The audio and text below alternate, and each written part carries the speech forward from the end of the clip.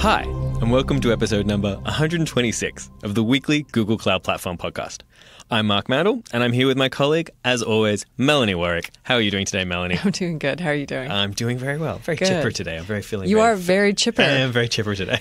Well, so this week, Mark, we're going to be talking with Holden, who's one of our colleagues, about Beam and Spark. Yeah, two great open source projects for processing big data at scale. Definitely. Before that, as always, we talk about our cool things of the week, and we do our question of the week at the end. And this week's question of the week is, I have a continuous integration build process set up with Container Builder, but it's all sequential. I want to speed things up by processing parts of it in parallel. How do I do that? But first, as always, cool things of the week. So Twitter is moving parts of its process to GCP, and we have a link to the blog post that talks about that, as well as some other additional kind of funny little bits. Apparently, it's moving its cold data storage and flexible compute Hadoop clusters to Google Cloud Platform, which is over 300 petabytes of data. And fun fact, Greg Wilson, our fearless leader, had pointed out that back in the day, for any of you out there who watched Star Trek Next Generation, I did. May have noticed that Data, the actual robot, admitted to his brain having about 100 petabytes of data. So Twitter has more data than data. Basically. Cool. That's cool. Maybe we will finally see data come to life. Another cool thing of the week, Kaggle is running a contest in collaboration with CERN. CERN being a research organization that operates the largest particle physics laboratory in the world.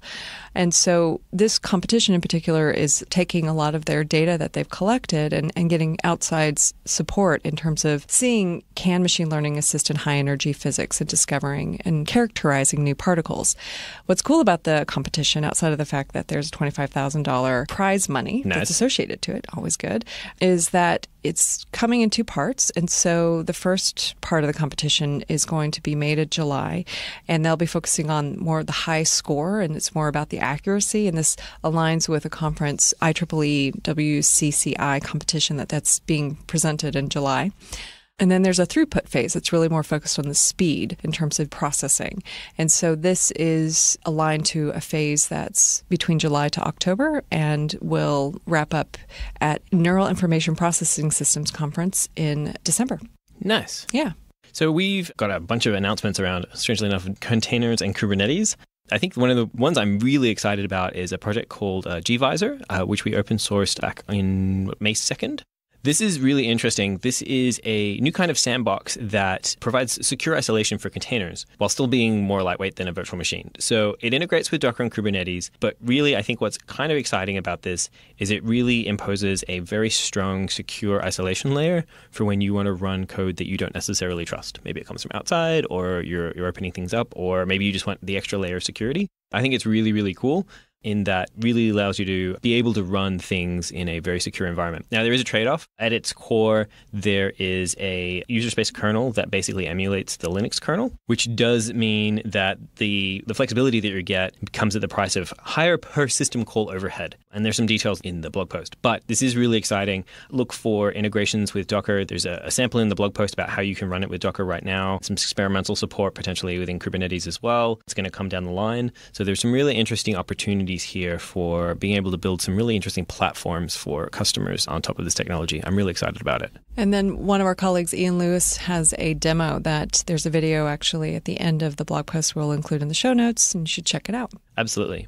Speaking of Kubernetes, of course, we announced the Stackdriver Kubernetes monitoring system. Basically, this is really cool. I really like this too. It's essentially a single pane of monitoring glass for your Kubernetes cluster, whether or not they run on, like us, on GKE, or whether they run on-prem or other places. This is great too. It also hooks into Prometheus, which is pretty much the standard or the default open source monitoring system as well. So you've got a lot of options there. I really like this. Right now, it's running on what looks like will be available in production clusters as soon as Kubernetes hits 1.10 on Kubernetes Engine, but you can try it right now if you want to run an alpha cluster on us and take it for a spin. That should be available to you so you can see what it's like, and we definitely want to hear your feedback. So in the blog post that we'll link to, there is a Google group where you can send all sorts of questions and feedback to as well. Great. One last thing we're going to mention for this week is that Google Research is actually participating in mlperf.org, which is this effort to basically set benchmarks to measure systems performance for both training and inference in machine learning performance. So this is a collaborative effort that's going on across a number of different corporations as well as education institutions and research organizations like University of California, Berkeley, Stanford, Harvard, Google, Intel, Baidu, AMD. So basically, they're working together to try to come up with common standard benchmarks, which I think is really wonderful. And we will include the link in the show notes and you can check it out. All right, Mark, we had a lot of cool things of the week, especially because KubeCon was last week. Yes, it was. Now I think it's time for us to go talk with Holden. Let's do it. Today, I am particularly excited to have the always effervescent Holden Karau with us today. Holden, how are you doing today? I'm good. I've got coffee, which I've been told not to drink. And so I'm really looking forward to when this is over and I can drink my coffee. Awesome. Well, thanks for joining us today to chat all about Beam and Spark.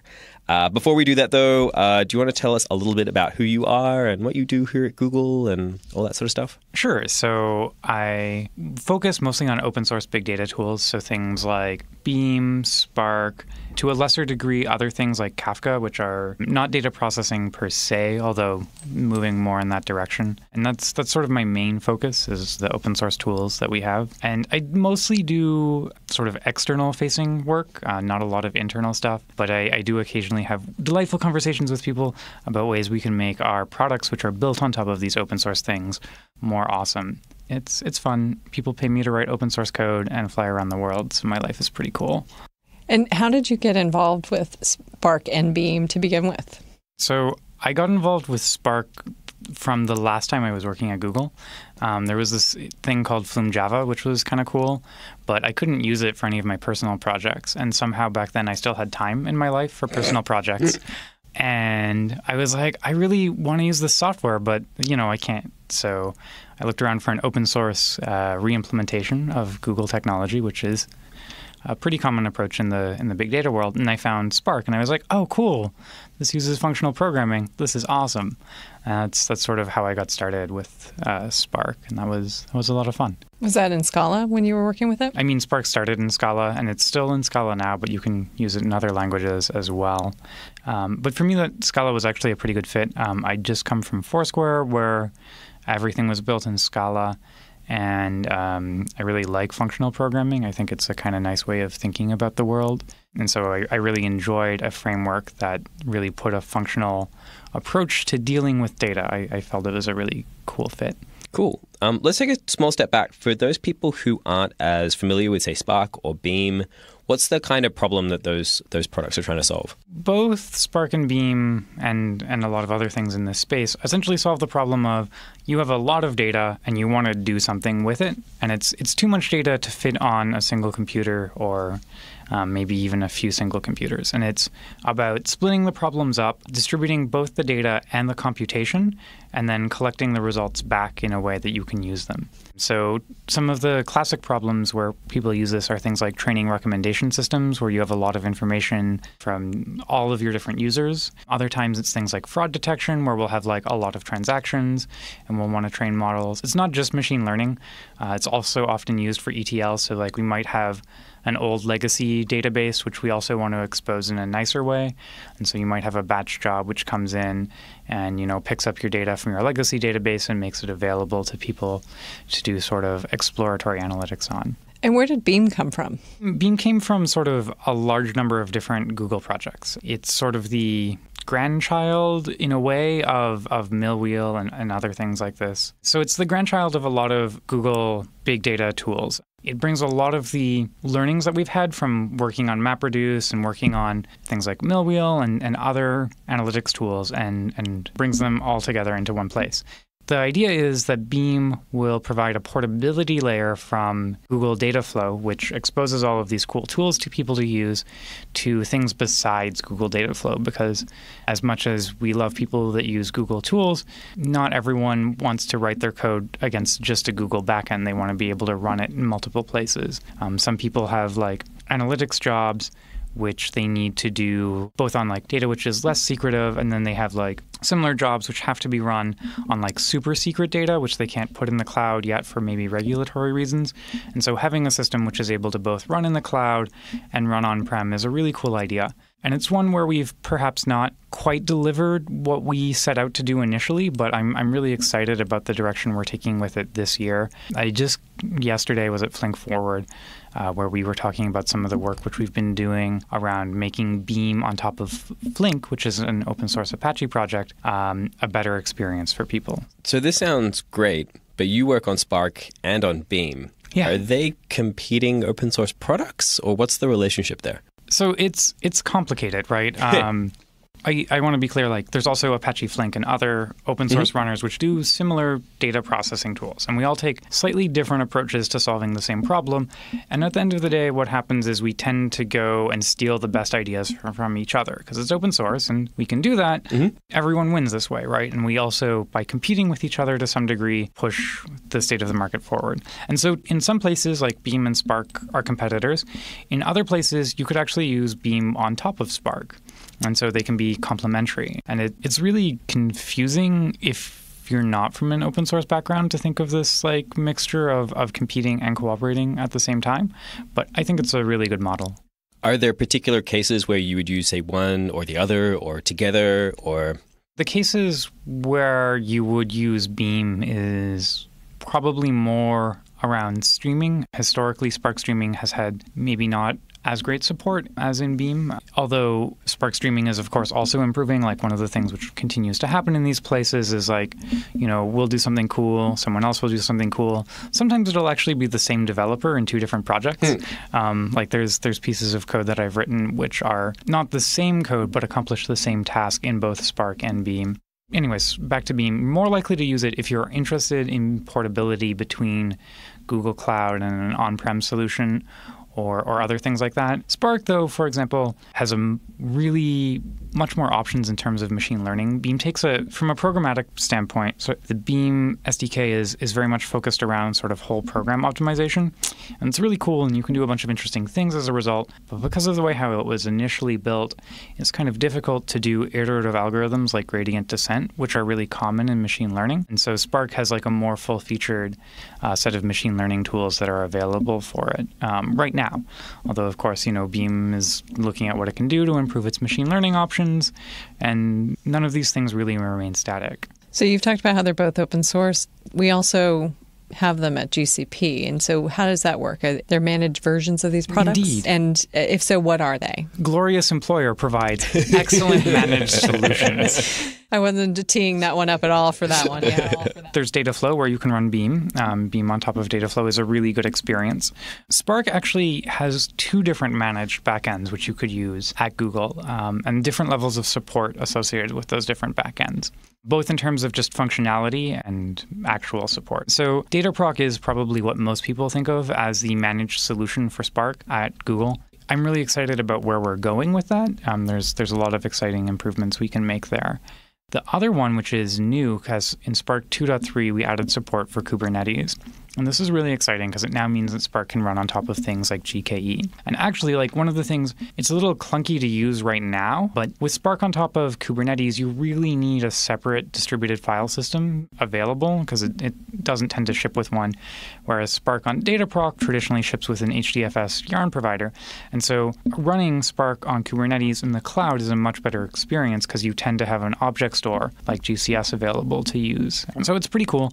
Spark on GKE is like a managed service, but if you run into difficulties, I mean, it's like a managed service on the Kubernetes side, and if you run into Spark-specific difficulties, you're probably not going to get as much support as you would if you were in Dataproc. But it's a really fun way to try out like cutting-edge stuff. And I actually have a blog post on the GCP Big Data blog about how you can try out different new versions of Spark. And actually, like, not that I'm just trying to get people to do my work for me. But you are. It's called delegation, I believe. Well, no. This is it's delegation Efficiency. when we're at the same company, and it's valued partnership building. There you go. Yeah, that's going in my personal accomplishments if anyone actually picks up these tasks. Please do. So one of the things which I would really like the community's help with, and especially like if you are a Spark user, if you're not, like don't feel obligated to do this at all, but come release time, we have this process where we make candidates for release, right? And it's like, we think this is a pretty good release, but we're limited by the workloads that we know about, right? And this is open source we, not the Google we. And so the people involved with the Spark project, like the core developers, it's a large set of people, but it's not, completely representative of actual users. And if you wanted to, and you were using GCP, you could try out your workloads on top of Spark with GKE with one of these release candidates with the instructions in that blog post. And if it doesn't work, you can let us know so we don't release broken software and have to patch it later, right? You can help us catch our bugs earlier, and we can make better software together. So if you already have maybe a production workload set up on, say, GKE or something like that, you could spin it up and just take it for a test run and see what happens. Totally. But definitely take it for a test run in an account with lower permissions so that you don't overwrite your data just in case we screwed up really badly. Or make a copy or something. Yeah, sure. Copies are cheap, right? I don't actually know how much we charge for anything. Cloud privilege, I understand that. What's changed to make both Beam and Spark put so much focus on non-JVM languages? So I think the biggest change is that deep learning is very cool right now, and people are trying to raise money in Silicon Valley. I mean, we're not. We're a publicly traded company. But a lot of the open source companies are like, ooh, I need to add some AI to my... Spread some AI on that. It looks good. Yeah. It looks a lot better. We're not just a big data company. We're a big data machine learning company. But, big data machine learning isn't as cool as big data deep learning. There are some JVM tools for deep learning, but there's not quite the same full range of options as there are in Python or other languages. And a lot of people really want to be able to just copy and paste that Python code and have it run rather than translate it into Java, because it's a lot less work for raising your next round of funding. And so really it comes down to people in Java now are actually wanting to use Python code. And this is really exciting as someone whose job it is to make Python and Java work together. That's my role to a large degree. Those communities don't always get along, too. Historically, they have very nice things to say about each other. Yes, they do. They very much respect wholeheartely each other's different point of views on coding. But anyways, yes, you were saying. Yeah, super awkward when you're in between those two communities and you're just like, maybe let's stop making fun of classes. I know. Or I know the Jill's a thing, but it's not that bad. Anyways, whatever. I actually like both languages for different reasons and don't like both languages for different reasons. But yes, I can see where the disconnect comes from. But getting back to the main point of your question, people are now trying to use Python code from Java, and it's really exciting because the Python people have always been trying to use some of the big data Java code. And now that both sides are working together rather than just random people like me hanging out in the middle, there's a lot more interest. And so you see projects like Apache Arrow, which are really exciting and provide a common data format between the different languages so they can interoperate a lot better. And so this is, I think, really exciting. Is it just Python or No. Arrow is not just Python. It's Python, R, Java, I think JavaScript, but don't hold me to that one, and Go. People were talking about on the mailing list. And I'm sure there's more that I'm just not keeping up with. I mostly care about the Python community, but other things are good too. And does that mean then you can use those languages on Spark or Beam as well? Or is that just Python and Java derivatives? Yeah, so it doesn't mean that we can necessarily use those languages together. In Spark, we can use both Python and R. In Beam, there's actually interesting work being done to add support for Go, which is actually something that I demoed yesterday at Flink Forward. Word count is the best demo ever at a big data conference. Yeah. We counted a lot of words, genuine big data. Yep. So Beam doesn't actually depend on Arrow. Because Beam has this sort of Google lineage, it actually uses flat buffers and other things like this, which are very similar to Arrow, but how slightly different in pretty uninteresting ways, unless you really like C++ code, which is fine too. It's more or less unrelated, but they're following similar approaches. And just because we have a common format to get the data between each other, there's this other sort of challenge where we have to figure out a way to take our functions and serialize them and send them across the wire and deal with that in a nice way for execution on another machine. And so in Python, that's a moderate amount of work, and we use a weird custom serializer to make it happen.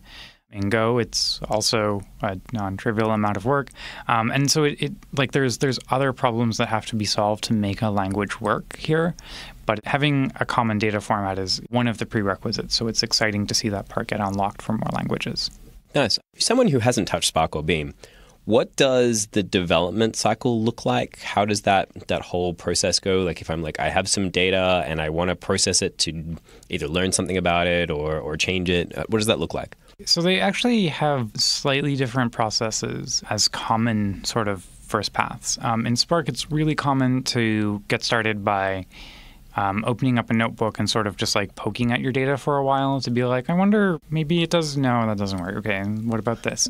And it's a very iterative nature. That tends to be more for Python and Scala developers. Java developers, you spin up a new project, you make a jar, you submit it to the cluster, you take a look at it. And it's a little more heavyweight when you're working in Java, and it's also a little more heavyweight when like my cost to test something out is like compiling my project and submitting the jar. Even though like it may take similar amounts of time, the mental overhead is more than shift enter. And so for Java developers, it tends to be more like you'll print out your schemas, you'll look at it, you'll make like a quick test pipeline, and then you'll like sample the data and run it through to see what happens. And with Python and Scala developers in the Spark land, you tend to use a notebook and sort of poke at it that way. So more like an online REPL type thing. Yeah. Nice. And in the Beam land, the online REPL thing, not so happy just yet. Okay. It's more focused around sort of traditional jobs where you submit, a package to the cluster. So basically I write some code in some language, I submit it to the cluster, and it's the cluster's job that splits that up and parallelizes that work? Yeah,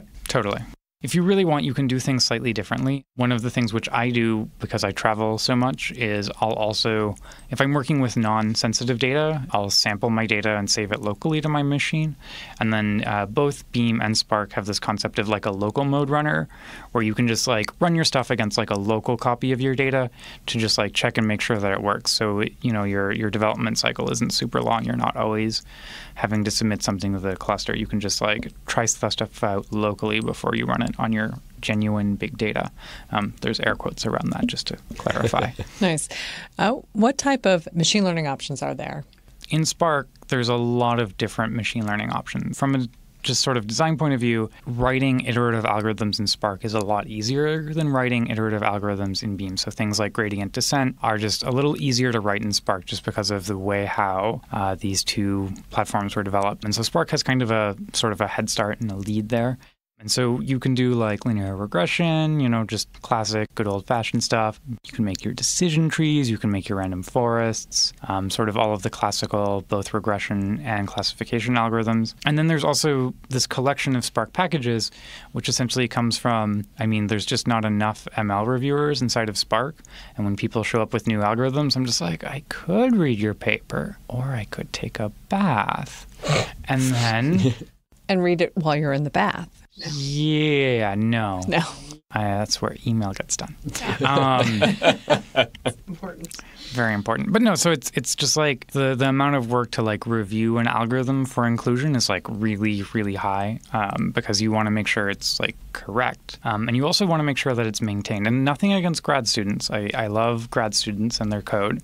But pretty frequently, a lot of people will show up with an algorithm that they've implemented in Spark from like part of their grad project. And it's just like, we'd love to take this, but we also know you're going to graduate really soon.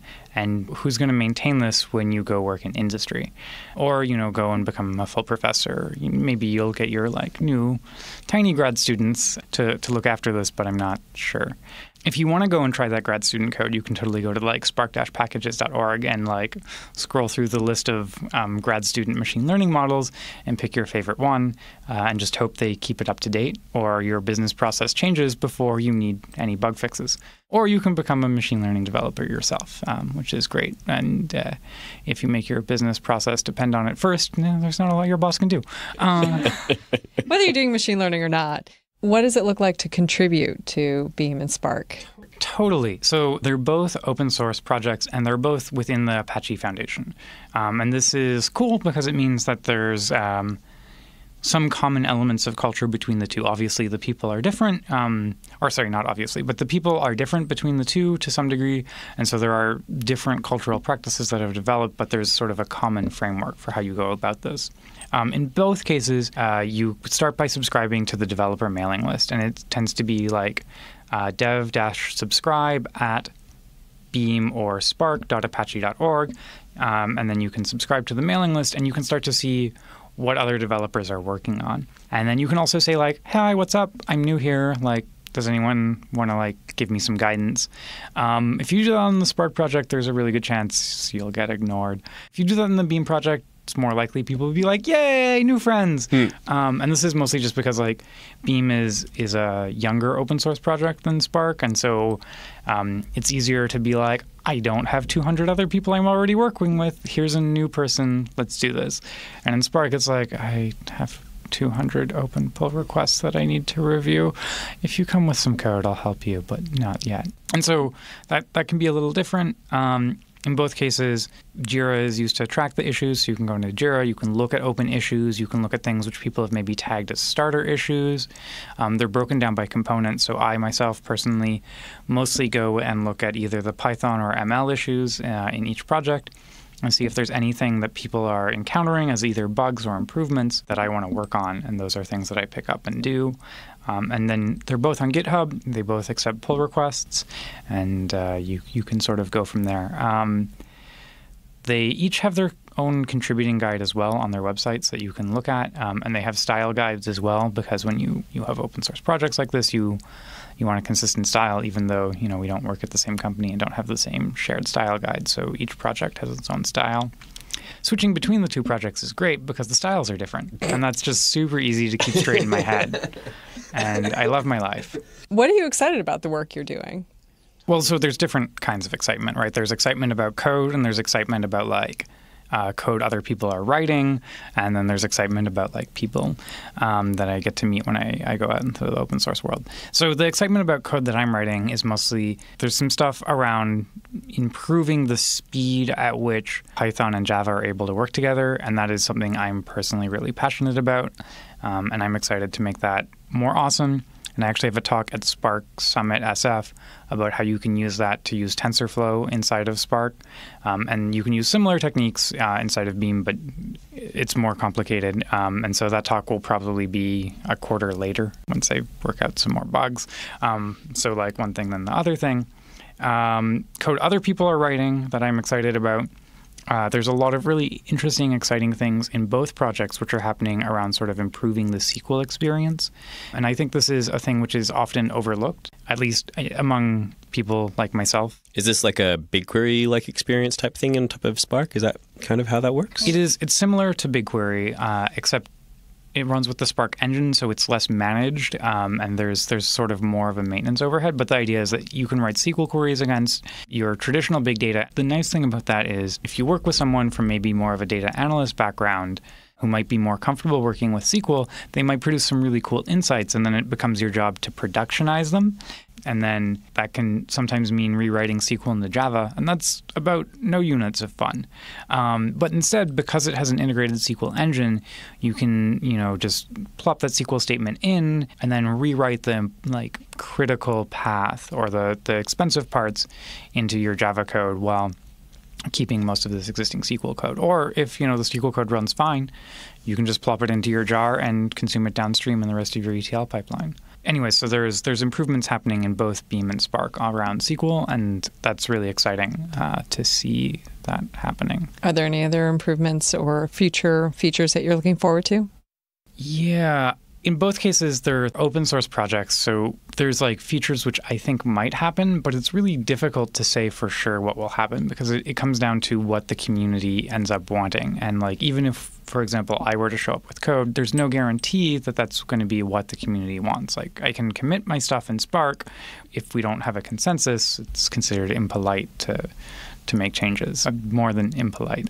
But, it's important that we all work together. And so there's things which are far enough along that I'm pretty sure they're going to happen, like the SQL improvements are going to happen. And everything else is a little more, who knows if it'll happen. Nice. Well, You mentioned that you've got a lot of talks that you do. And were there any talks in particular that you wanted to talk about that you're going to be doing soon? Yeah. So I have some ones that I'm excited about. I'll be at PyCon very soon as well. I'll actually go from PyCon to Scala Days, which is very symbolic of my life in a lot of ways. Both of those talks are exciting, and I love both the Python and Scala communities, so I'm really looking forward to that in May. And I'll also be at Strata London and then Jay on the Beach. I've never been to Jay on the Beach before, but from what my coworkers have told me, it's a really amazing conference, so I'm looking forward to that as well. What does the J stand for? Java. Java, okay. And Spark Summit SF, of course, in June. I'm really excited about that talk. I think it's going to be really cool, and I really hope my demo doesn't crash. Nice. I don't know. Jay on the Beach makes me think like sandals standing out on the beach with a projector. I don't think it's actually like physically on the beach, although I did go to a conference. Yes, me too. Well, no, I mean, like, I could be wrong. I went to a conference in Amsterdam where I was like, there's no way this is actually on the water. And then I was like, oh, this is on a boat on the water. Oh, okay. Cool. And so, like, if it is, like, I can get out my mermaid tail probably, and that'll be an exciting opportunity to give a mermaid presentation, but... Nice. Sweet. All right, well, before we wrap up today, is there anything we haven't mentioned or something cool you want to talk about? Or So one of the other things which I'm passionate about as well is testing and validating these big data pipelines. I think it's really important. It's often overlooked because it's a little harder to do than in our other projects. And a lot of humans, when encountered with a problem slightly harder, which literally does not catch on fire, just kind of walk around it. And while it doesn't catch on fire, it does catch on fire later. In a little survey that I ran with a few hundred respondents, 15% of people said that their big data pipelines cause serious production outages. And that's like a lot, and I enjoy not having to keep a up-to-date resume, and I assume other people do too. I also don't want the software projects that I work on to be responsible for my death, so I think people should definitely test their Spark and Beam code. In Spark, there's this project called Spark Testing Base, which I work on, which makes it easier to test your code.